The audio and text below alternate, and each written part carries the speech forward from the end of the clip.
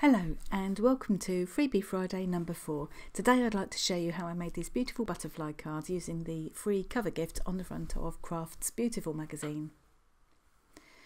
The kit includes some card blanks. They actually put some different pastel colour card blanks in, which is quite nice. A couple of them there. And there's this lovely stamp set, 3 different shaped butterflies with lots of different layered elements to make up each butterfly and add lots of different colours. A couple more card blanks there. There are these die cut pieces. I didn't use the labels and tag shapes, I might use them another time. I loved these partially glittered die cut butterflies. I think those are really pretty. I'll be using those in a little while. So that's all the pieces that come in the kit, and now I'm just having a quick flick through the magazine to get some ideas and inspiration from the design team's cards. There are always lots of different ideas to get you started. Quite liked the idea of using the actual packaging to make the card base there, and I'm going to be copying that one. So I've taken a little time to play with this stamp set to have you can see that I've been using that one and not cleaned it off very well. And there are loads of different ways you can use all the different layered elements in this stamp set, but this was one of my favourite ways. I've applied a couple of different colours of distress ink to the stamp there. And then I'm just using a small brush with some plain water to pull some of the colour in towards the centre of the butterfly. It's really fun to do. It's like doing proper watercolour without having to be a clever artist. And now I'm just adding some more colour. And you just keep doing that till you're happy with the result. Pulling it out from the centre a little bit there with my water brush. And then once I'm happy with it, I'm just cleaning off my stamp there and fanning the butterfly dry a bit. And now I'm going to use my Memento ink and leaving the stamp in the same place. I'm just going over with the black Memento ink to give a nice crisp outline. And it's that easy. Really, really, really fun to do. Quite addictive. I ended up doing loads and loads of these and didn't even use them all. So now I'm going on to the second butterfly shape. And this time I'll go for oranges and yellows. Again, using a couple of different shades of distress ink there. So you get a nice sort of natural organic effect. Using my plain water brush again to pull those colours out towards the edges or in towards the middle. And then I think I'm going to add another layer of colour, a bit deeper colour there. A bit more water. And you can just keep playing with it until you're happy. And I enjoyed doing this so much I ended up with a couple of sheets full. I'm going to cut some of them out with dies like that, and some of them I'm just going to fussy cut with a little pair of scissors. So here's my first card. I've already cut the pieces of paper ready. I've fussy cut those 2 butterflies out, and I've got the matching colours of distress ink so I can ink around the edges because I don't want those white paper edges to show. So I'm just quickly inking around the edges of both sets of wings there. And I'm using one of the card blanks that came in the kit.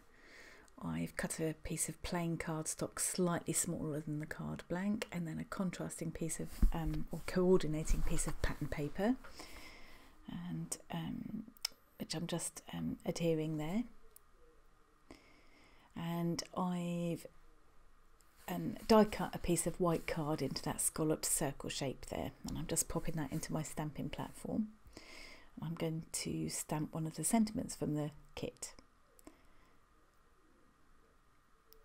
And I'm just using my black Memento ink. I just want a plain black sentiment.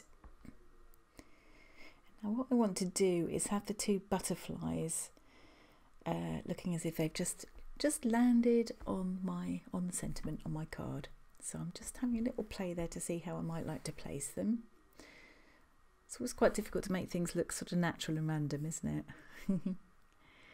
So after having a little bit of a play there, I've decided where I want my butterfly bodies to go, and I've used those two bodies from the stamp set. Ink those up with the black Memento ink again.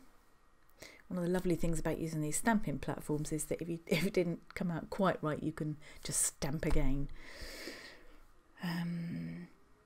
So that's that done.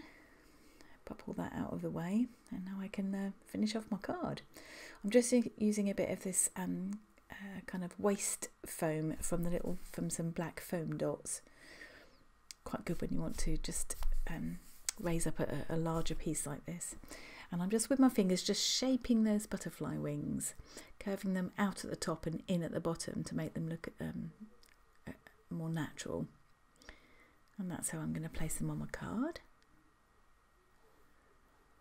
There we go, that's the first one done. I've used foam dots at the bottom and then little dots of glue at the top. And we are again curving that bottom wing inwards and the top wing outwards. And then I've put a little foam dot on the bottom wing and a dot of glue on the top wing. I'm just finishing off with my shimmer pen. It just gives a nice subtle shimmer to it.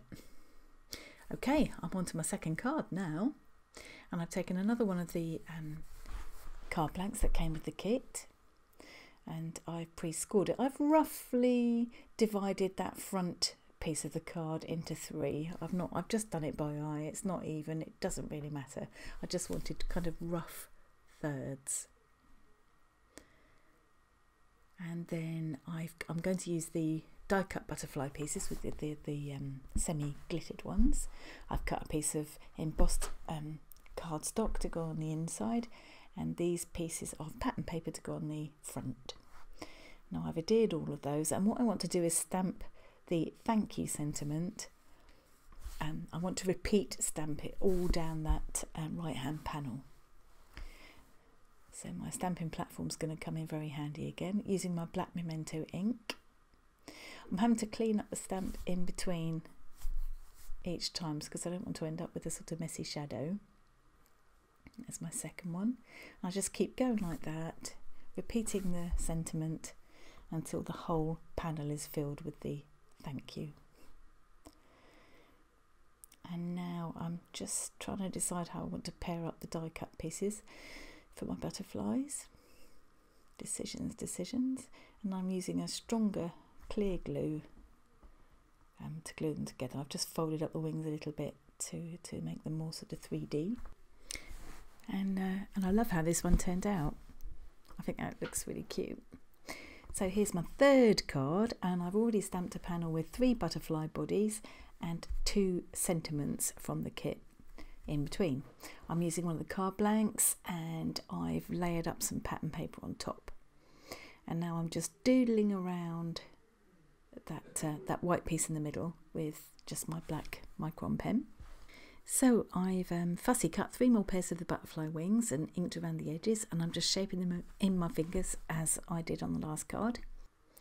And again, adhering them to the card using foam dots and little dots of glue. So that's that one done. On to the next card. This time I'm using some of the packaging, which I've cut to fit the front of one of the card blanks. So that's nice and easy, nice quick easy card. And I've used an oval scalloped die cut to cut around one of the stamped butterfly images. I've got a piece of ribbon here. This is one of those ones that comes from the inside of blouses and things. It really gets on your nerves, so you end up cutting them out. Save them, you can always use them for stuff like this. So I've wrapped that knotted ribbon around that decorative panel on the front of my card. I'm just putting it, and I've adhered that front panel. I'm putting a little dab of strong clear glue to make sure the knot stays in place. And again, I'm using some of that kind of waste foam dot foam to stick that oval panel onto the front of the card, and that's it. Oh, I want to add a sentiment to the inside. Just trimming off those ribbons there. So I'm using some of the scrap white card. I've taken another sentiment from the kit. And I'm just going to stamp that with black ink and then die cut it into a flag shape to go inside the card. So that's that one done. And my last card is going to be an inside shadow box card. I'll include a link below if you want to know how to make one of these. But I've got my pieces cut here. So this is the outside piece. I've put some pattern paper on what will become the inside, and a coordinating pattern paper on what will become the front of the card. And now I'm popping that into my stamping platform, and I want to white emboss my sentiment on the front here. So I've taken a sentiment from the kit, and I'm going to use some sticky clear ink to ink up that stamp. That's my powder tool there. I'm rubbing that over the surface so that we won't get crumbs of white embossing powder everywhere.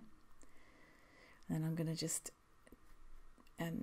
cover that with the white embossing powder, tap off the excess, and put the leftovers back into the pot again. So I've heat set those with my heat gun.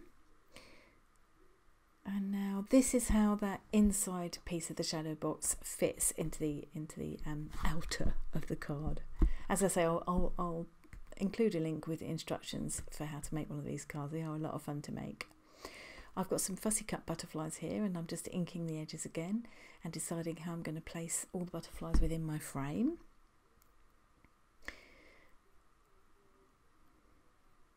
And then I'm just gluing those into place. So I just need to finish off the assembly of my card now. That's how the whole thing will fit together. I'm just using wet glue now,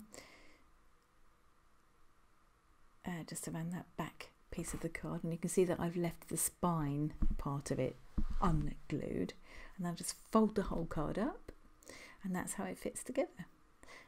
And I've just added a couple more butterflies to that sort of outer frame of that kind of porthole affair. So here's all my finished cards. I made 5 cards, had a lovely time. I will be using this stamp set over and over again. Really, really happy with it. And now there's one last thing to do, which is to add a bit of sparkle with my shimmer pen. Thanks very much for watching. Bye!